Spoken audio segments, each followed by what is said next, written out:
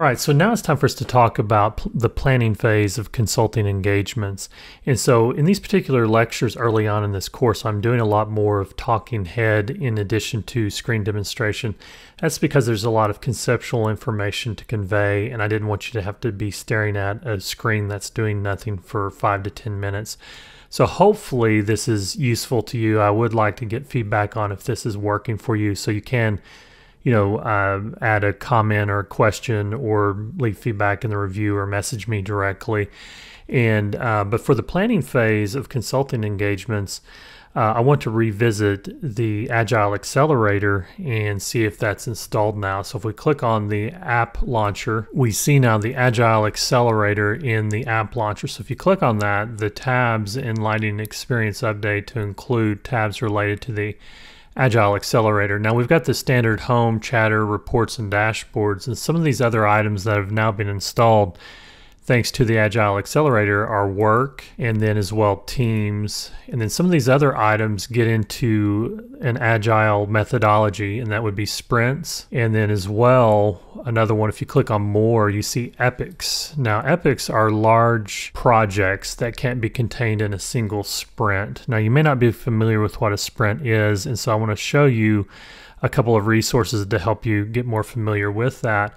But inside of the Agile Accelerator, it does have the capability of handling epics and then also sprints. Other items are the Backlog Manager, and it has some things in here by default. This is some dummy data that's installed when you first install the Agile Accelerator to help you get started. Here's the backlog and the back burner.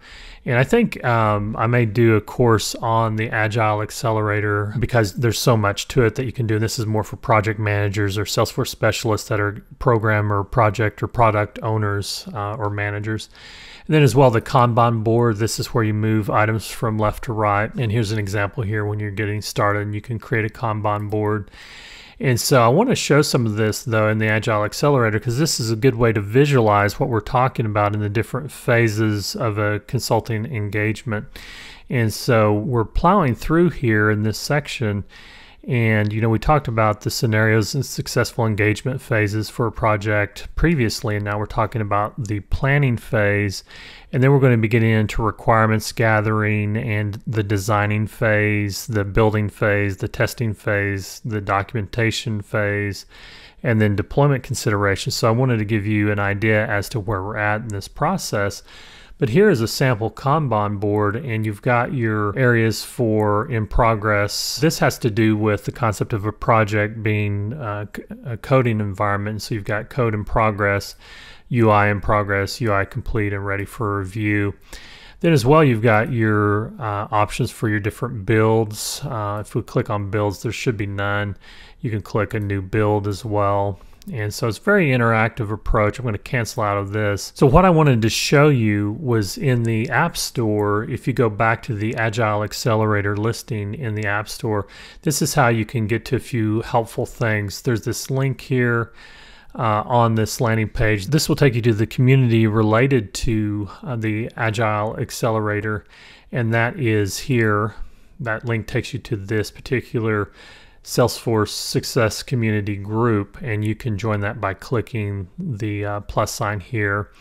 And these are all questions related to the Agile Accelerator, and this will also get you more familiar with chatter and chatter functionality if you don't have much of that by getting involved in some of these Success Community groups such as this one.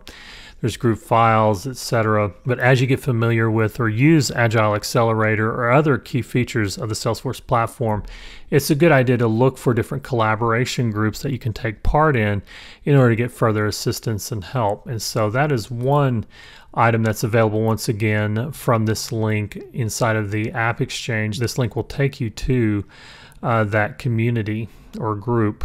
And then as well, another thing that I wanted to show you was, if you scroll down further, the Getting Started guide. And so the Getting Started guide for the Agile Accelerator, if you click on that, that will take you to this particular PDF. And you'll see here, this gives you more details. Now, I'm recording this in the summer of 17, and so they've not updated this particular document for a year, it looks like, because last updated April 14th of 2016. And but this will as well, you'll see some of the terminology here about creating your first sprint And so these are all good and helpful resources, which I will link to in the resources section of this lecture, but also you can get to it through the app exchanges as I showed you previously. But this will give you some definitions around teams and sprints and epics, etc. This is all helpful information in getting you familiar with the Agile Accelerator. It gives you some screenshots on what this looks like, but also it gives you the big picture of sales methodologies and not sales processes per se, but development project processes that will be helpful in your Sales Cloud consulting career and will assist you with some of the terminology that you may run into on the exam. And so it's hard to say what specific words or verbiage you may run into. So a lot of this has to do with getting you familiar with these concepts so that you can do well on the test and then in your career. So here's an example of an epic. An epic is a large user story that can't be completed in a single sprint or sometimes even multiple sprints. Because epics are large projects, Agile teams break them down into smaller, manageable user stories. We're in the next lecture going to be talking about gathering requirements, and part of that is creating user stories, and this is more of a business analyst role, but you may be doing this some as a consultant. And they have a good example here of making a movie, and that movie is an entire epic, and then each scene in the movie is a user story. And so then you've got these other examples of an epic with different user stories, and then an Android theme and an iOS theme in this image here. And so then finally, another thing I want to point out are a couple of other things that are available, and I showed this previously. This is this best practices for implementing Salesforce CRM. If I go back to where I was, this checklist to plan and prepare, we're talking about the planning phase of consulting engagements. There's some helpful checklists in here as well.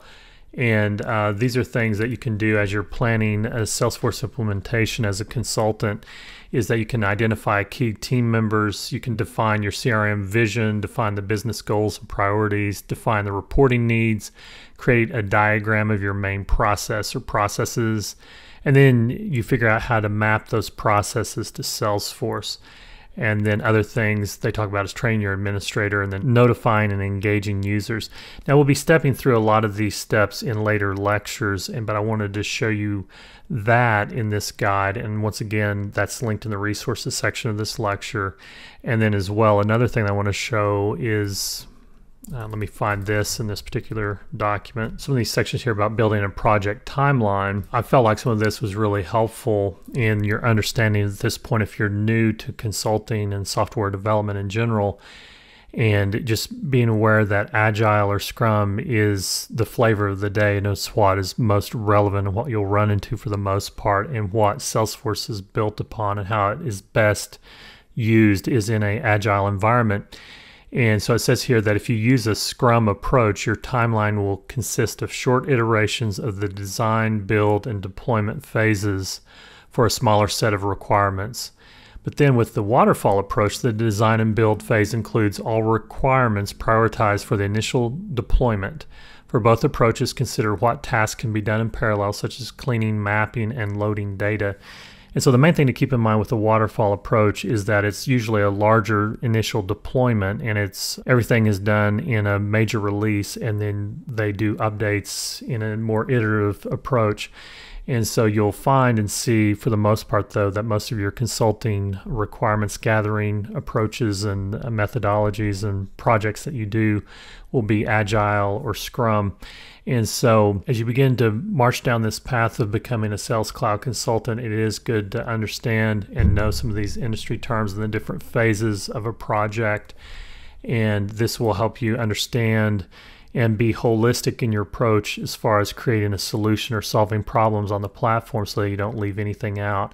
There's a lot of different pieces that go into becoming a successful consultant on the platform, and this planning phase is very important. And so, and really, the way that I look at this for the planning phase is that you're keeping in mind everything that you need to address, and that's kind of the foundation of a project, and then you build upon that the different considerations, and we'll be getting into those in the subsequent lectures, which next we're going to be talking about requirements gathering. So I'll see you in the next lecture.